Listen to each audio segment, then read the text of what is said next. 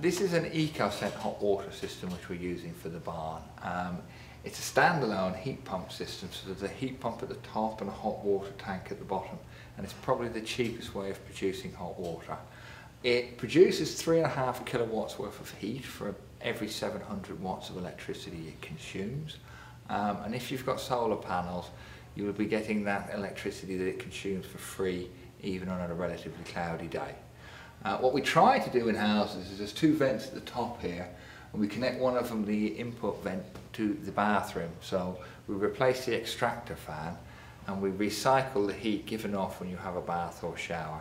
It makes the system work at its most efficient, and it draws hot, warm, moist air into the unit. The heat pump extracts the heat and cold air is blown out the wall. It is by far and away the cheapest way of producing hot water. It is cheaper than gas and far cheaper than oil or any other form.